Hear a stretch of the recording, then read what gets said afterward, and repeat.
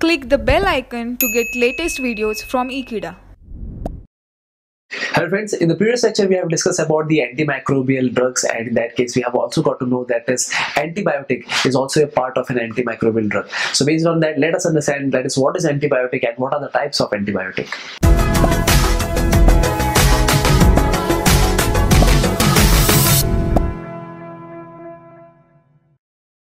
So friends, in this topic we are going to talk about the definition of antibiotic as well as the types of antibiotic. So for that we have the definition, that is, antibiotic is a drug derived from the living matter or microorganisms used to kill or prevent the growth of the other microorganisms, and those drugs are basically known as antibiotics. For example, penicillin.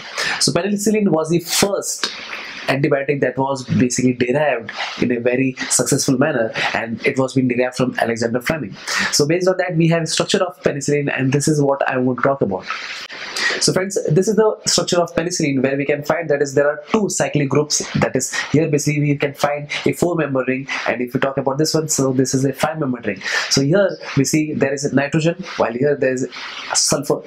And talking about that is, this is an R group. This R, it could be methyl, ethyl, or depending on the other alkyl group that would be associated to C double bond to NH, that is an amide group. And here also we can see that is a carboxyl group that is been present over here, and these are the two methyl groups. And here basically we can see a carbonyl group. So therefore this is the structure of penicillin, and this is the most important structure. That is what we have to do for chemistry in everyday life chapter.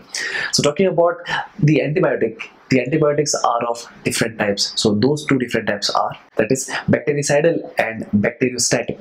So bactericidal is nothing but are those antibiotics which have the tendency to kill the microorganisms and or to kill the bacteria.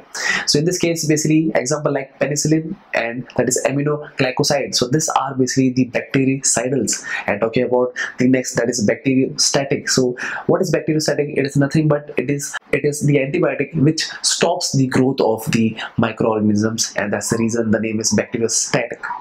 So talking about the examples, that is erythromycin, that is tetracycline. So these are the examples of the bacteriostatic. And now let us understand the other classifications of the antibiotic. So antibiotics are also classified depending on the spectrum of action. So based on that they are basically divided into two types, and those types are narrow spectrum antibiotic and broad spectrum antibiotic. So what is narrow spectrum antibiotic? So those antibiotic which have an effect against either gram positive or either gram negative bacteria, those are known as narrow spectrum antibiotic.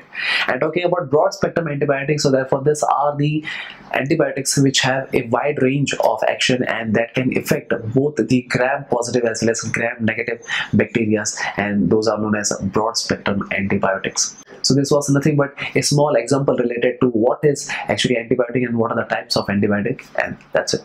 So thank you friends for watching this video. I hope you have understood this video very clearly, and I hope I'll see you next time. Till then, don't forget to subscribe Ekeeda channel. Thank you so much.